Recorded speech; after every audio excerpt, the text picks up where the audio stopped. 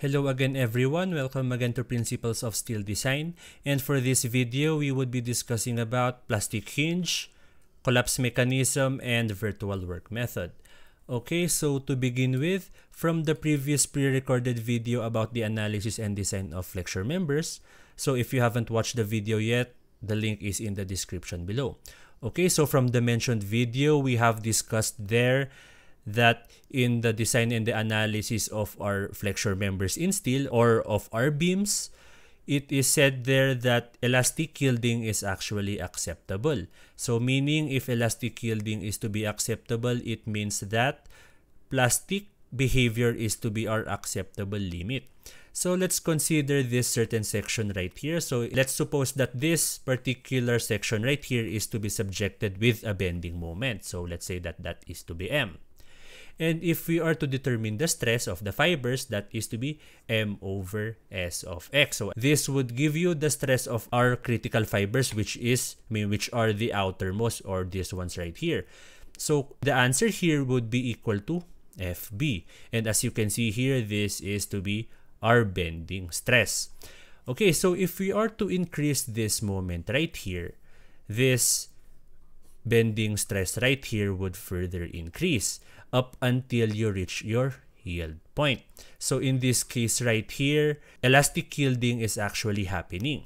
So from that, it would be this point right here. So it would be this one. So once again, these two cases right here is in this case right here, which is the elastic case. Okay, so from that, if we are to increase our moment further, right after this fibers right here yields, these fibers right here would be the ones that will yield next. So as you can see, if we would be increasing our moment further, these fibers right here would also yield. So if we would be increasing it further, this next fibers would yield. And if we would still be increasing it further, all of these fibers would yield. So may it be the compression or the tension part of your section. So everything would yield, as you can see right here.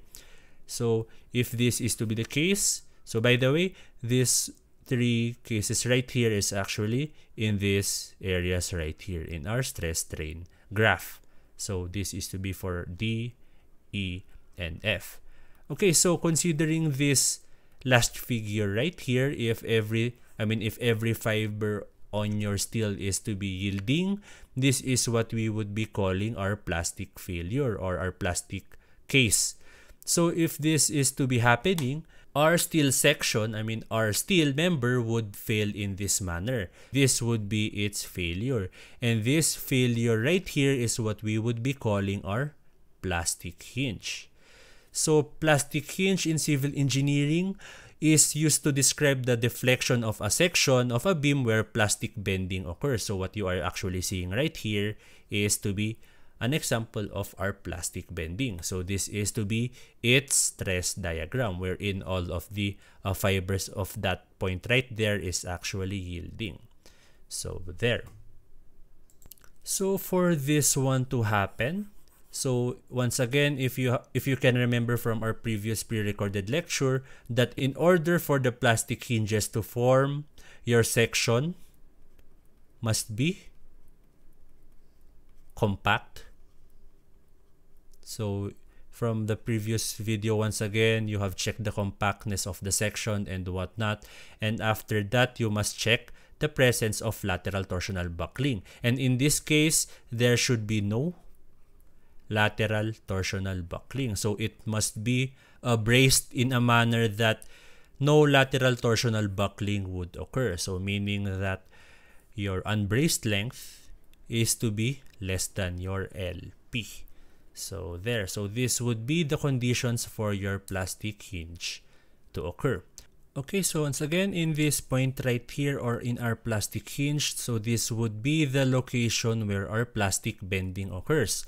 And for our plastic bending moment, so if you can remember, that is to be MP.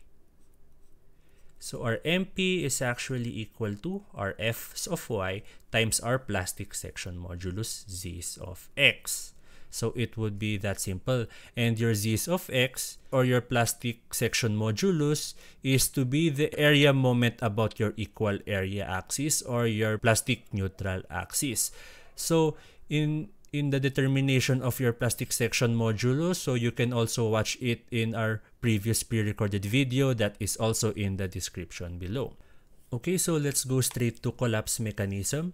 So by definition, your collapse mechanism is actually the arrangement of your plastic hinges that permits your structure to collapse. So it would be that simple.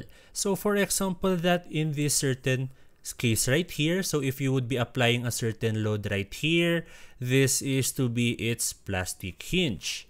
And if you are to draw it this way, so as you can see, this is to be a hinge and this is to be a roller.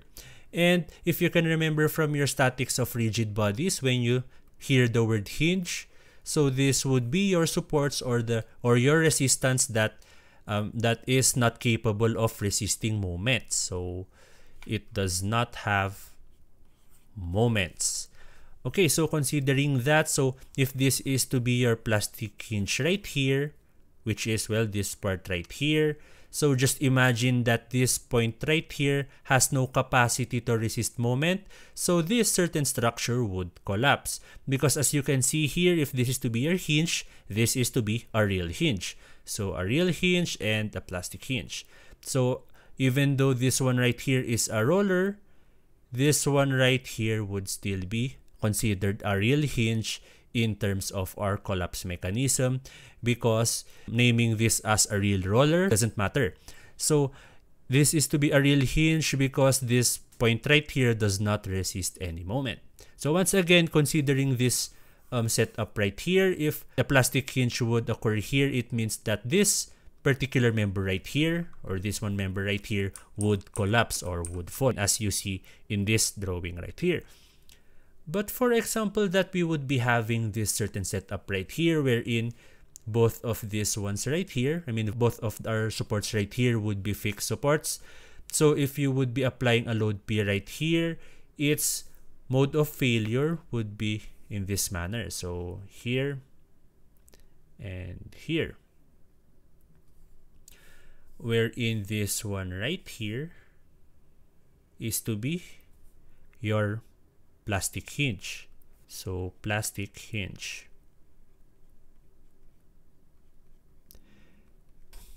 But take note on this, guys, that if this point right here would experience plastic hinge, would our structural member collapse? So not yet, because this support right here has the capacity to resist the moment right here. So it would be resisting this, and this one right here would be resisting this.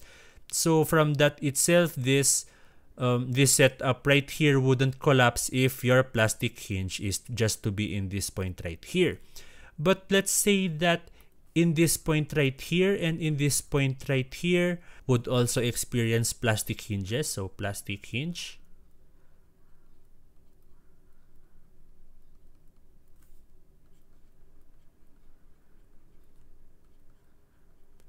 And as you can see right now, both of these supports right here does not have any capacity any longer to support your structure by moment. So meaning this is to be your collapse mechanism. So once again, your collapse mechanism is to be the arrangement of your plastic hinges that would result or that would permit your structural member to collapse. So let's have a little takeaway from this, guys. So as you can see here, we only need one plastic hinge for this statically determinate structure to collapse. And in this case right here, we must have 3 plastic hinges to occur in order for this one to collapse. So from that, our conclusion here is that for us to know the number of plastic hinges our structural member should have in order for it to collapse, it would be in this equation right here, which is n plus 1, where n is to be your degree of indeterminacy. So degree of indeterminacy plus 1. So whatever the answer here is, that would give you the number of plastic hinges for your structural member to collapse. So in this case right here, since this setup right here is a statically determinate beam, so in a statically determinate beam, the degree of indeterminacy is actually equal to 0. So 0 plus 1 is equal to 1. Thus, we only need one plastic hinge for this one to collapse. Okay, so for this one right here, so if you would be solving the degree of indeterminacy of this particular beam right here, its degree of indeterminacy is actually equal to 2. So it is indeterminate up to the second degree. So if you would be adding 1 here, so this is to be equal to 3. And as you can see here, we must have 3 plastic hinges for this particular member to collapse. So basically that is collapse mechanism. So in this case right here, so as you can see here, this part right here is to be a fixed support, and this one right here is to be a roller support. So from that, our failure would be in this manner. So it would be this one right here and this one right here. So once again, this point right here is to be a plastic hinge.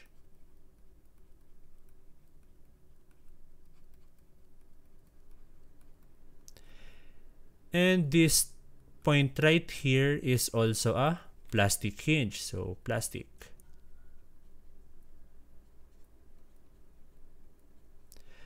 But what about for this point right here?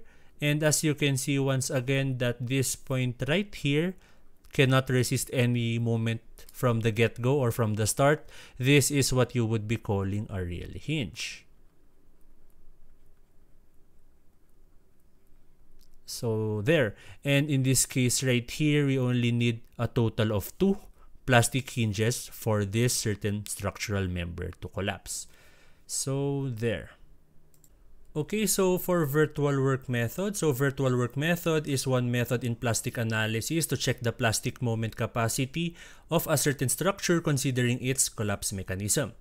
And if you can remember from your theory of structures, virtual work method, the fundamental concept of your virtual work method is that the external work done of a certain object, in a certain object, should always be equal to the internal work done. So this is to be its basic fundamental. So external work done should be equal to the internal work done. And in this case right here, for our collapse mechanism, in this case right here, our external work done about this point right here is to be the value for our P times the deflection. And let's say that in this case right here, so let's say that this is to be your original beam, and this is to be its deflection. And let's say that this deflection right here is to be delta. So meaning our external work is to be P times delta. So that is to be in this case right here. But what about for our internal work done? In plastic analysis, the internal work done in this point right here is to be plastic moment times theta, where theta is to be the summation of all our plastic hinges.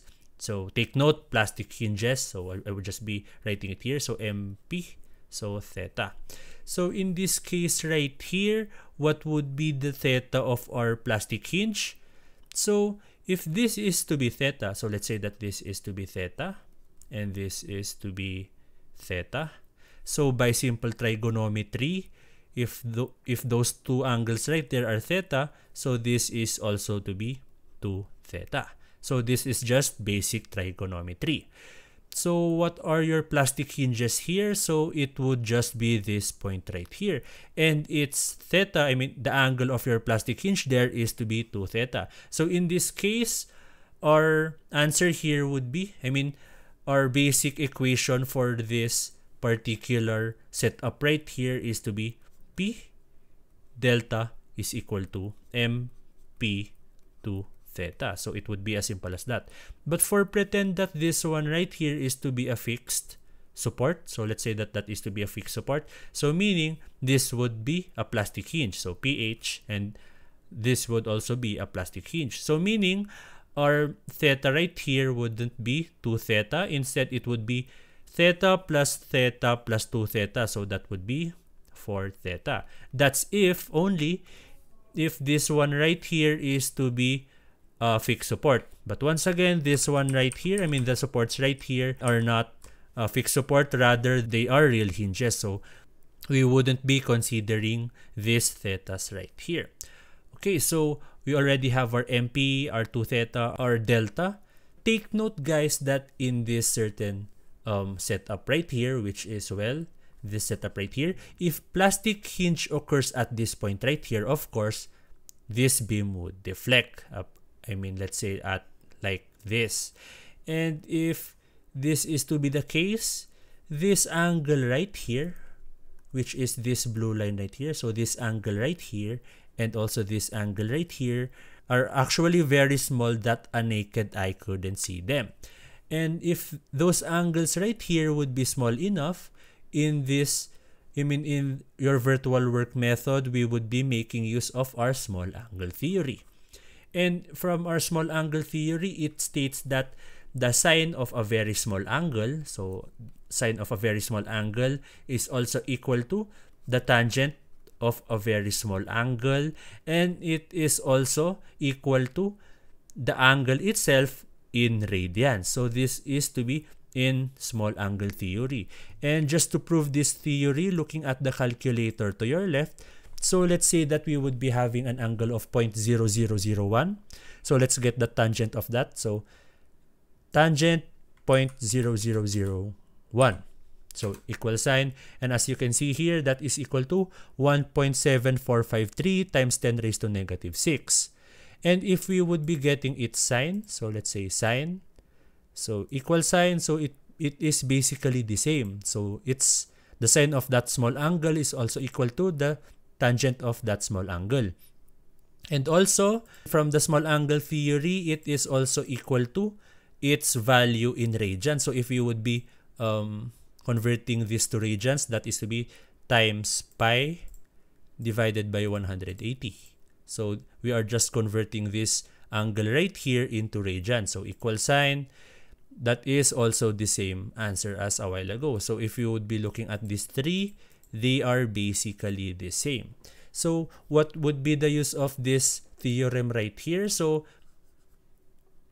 okay, considering that theory, so we can now solve for the angle of our, I mean for this value for our delta. So once again, tangent theta is equal to sine theta is equal to theta in radians. Okay, so considering this one right here, so from tangent theta, so considering SOHCAHTOA, so tangent theta is equal to opposite over adjacent. And in this case right here, if this is to be your angle theta, so if this is to be your angle theta, but by the way, I would just clear this up first, and I would be increasing the size of this for us to have a greater drawing area. Okay, so there. So let's say once again that this is to be your line, and this is to be your value of your delta. If the whole of this is to be your length, so let's say that this is to be your length, we can say that this part right here is L over 2, and this one right here is also L over 2. And from this, if this one right here is to be your angle, so as you can see here, if this is to be your angle, this side right here is to be the opposite side, and this one right here is to be your adjacent side. So this is to be equal to, so what would be the opposite? So that would be your value for delta. So delta divided by what would be your adjacent side, that would be L over 2. So L over 2. So I would just clear this up for us to have space. So considering this one right here, so we now have a equation of tangent theta is equal to delta over L over 2. So there. But take note guys that from our small angle theory, sine theta is equal to tangent theta is equal to theta in radians. So that is to be theta. So theta. And if we would be getting this equation right here and substitute it here, so instead of tangent theta, this is to be theta is equal to delta over L over 2. So solving for the value of our delta, so cross multiplying, our delta is now equal to L over 2 times theta. So this is to be for the value for this one right here. So if I would be replacing this value right here by L over 2 times theta, so we can now solve for our value for our external work. So from that, our external work done, or our EWD, so once again, we would be using this equation right here. So I would just be copying it here. So for our P times delta, that is to be P times L over 2 times theta is equal to our MP, or our plastic moment, times what would be the angle for our plastic hinge. So once again, our plastic hinge is to be this one right here. So meaning our theta is to be 2 theta only. So 2 theta. So using this equation right here for this certain setup right here, you can now solve for your P if your MP is given, or you can solve for your MP if your P is given. So this is just basically the derivation. I mean, this is just basically the concept for our virtual work method. So let's just have an example instead. Okay, so in this illustrative example right here, we are to determine the plastic moment MP. And for us to determine that, we would be making use the virtual work method. And for us to use the virtual work method, we would be drawing our collapse mechanism. So in our collapse mechanism, once again, we would be drawing our plastic hinges. But take note, guys, that for your plastic hinges, they would be developed at the maximum bending moment. Okay, so from that, we would be drawing the collapse mechanism of this particular setup right here. So I would just be drawing it with our green line right here. So it would be like this. And since I know that the maximum moment would be along this, I mean on this point right here, this is to be its case. So I would just be copying this one right here to the bottom. So there, and as you can see here, this one right here is fixed and this one right here is fixed. So meaning that in this point right here, so this point right here, this point right here, this point right here are all plastic hinges. So plastic hinge, and plastic hinge. So we don't have the presence of our real hinges here. Okay, so from that, I would be drawing this one once again. So this is to be its original geometry. And from that, this is to be for your angle theta, and this is to be for your angle theta. So both of these would be the same since our plastic hinge would be located at this point right here. But if not, so let's say that your plastic hinge would be located here, you would be using ratio and proportion for you to determine theta. And once again, since this is to be our setup right here, we would be drawing a line here. And from basic trigonometry, this one right here is equal to 2 theta. So 2 theta, which is theta plus theta. Okay, so once again, for our virtual work method, our fundamental concept there is that our external work done is equal to our internal work done. And our external work done, that is to be for our P times this one right here, which is the deflection. And for our deflection alpha, so our alpha is equal to, so that is to be theta L over 2. As for the derivation of this, it would be as follows. So it would be this one right here. Okay, so there we have used our small angle theory here, since this is to be L over 2. This one right here is to be 5 meters. So 5 meters. 5 meters, and from that, this length right here is to be 10 meters. So 10 meters. Or better yet, let's just have this one instead.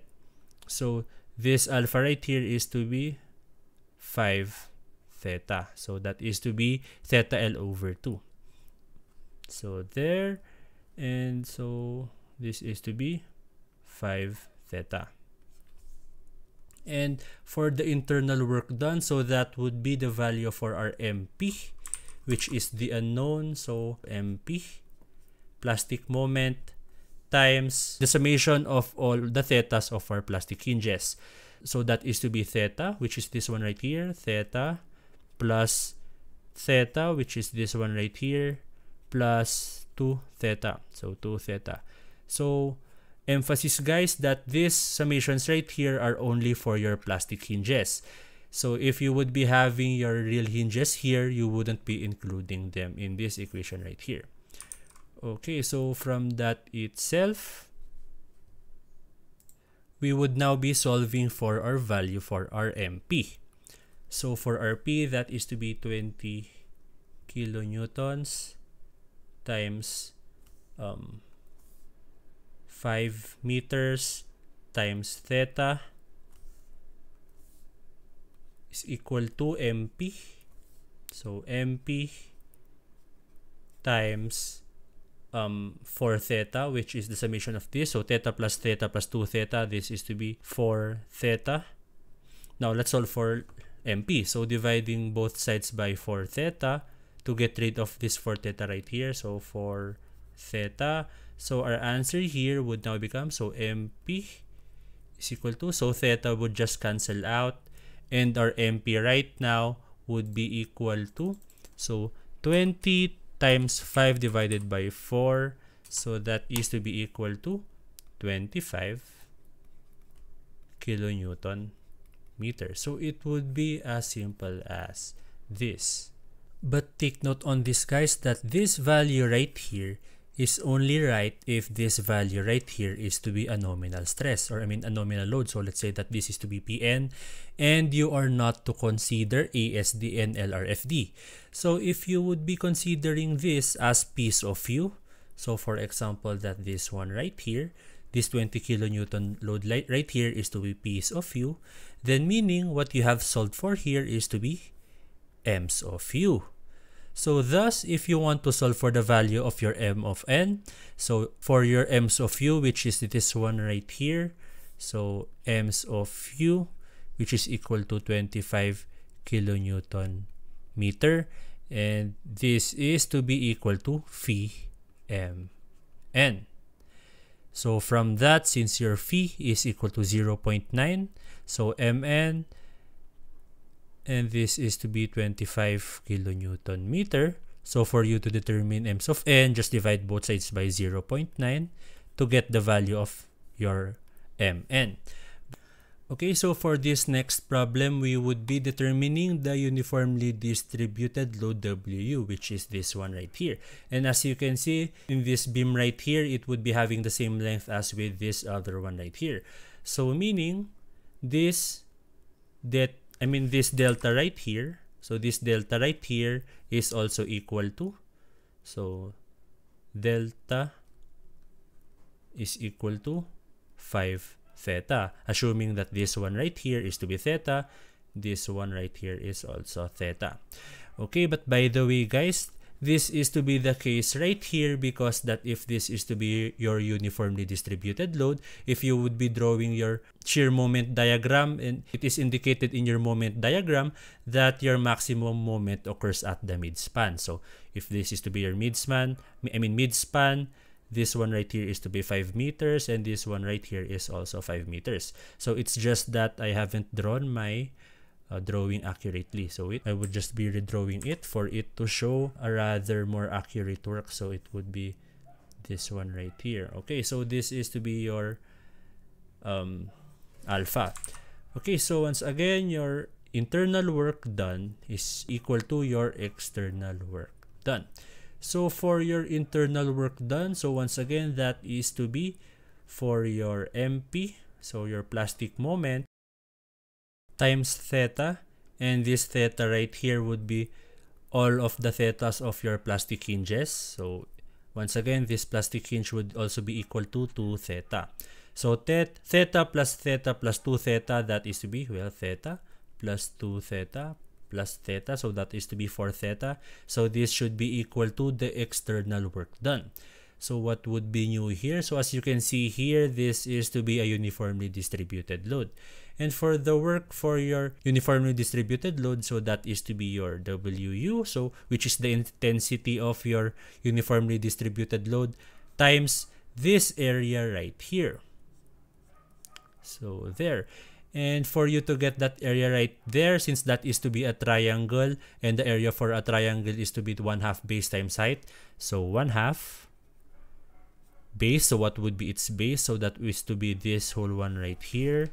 So 1/2 base, which is 10 meters, times height. And our height is to be this one right here. Sorry, this one right here, and it is equal to 5 theta. So 5 theta. So once again, this is 1/2 base times height. Okay, so solving for our WU. So WU, so that is to be equal to, so our MP times 4, times 4 theta divided by 1/2 times 10 meters times 5 theta. So solving for this one right here, so I would be rewriting them here since we don't have any space, and I would just be moving this. So looking at the calculator to your left, so that is to be 4 theta divided by 10 times 5 divided by 2. So the thetas would just cancel out, and our answer here is to be equal to 0.16. So WU is equal to 0.16 MP. So this is to be the value for your WU, which is dependent upon your value for your MP. And once again, your MP is equal to FYZ of X. So if you have both of these values right here, you can solve for your MP, then substitute them here for you to get your accurate answer for your WU.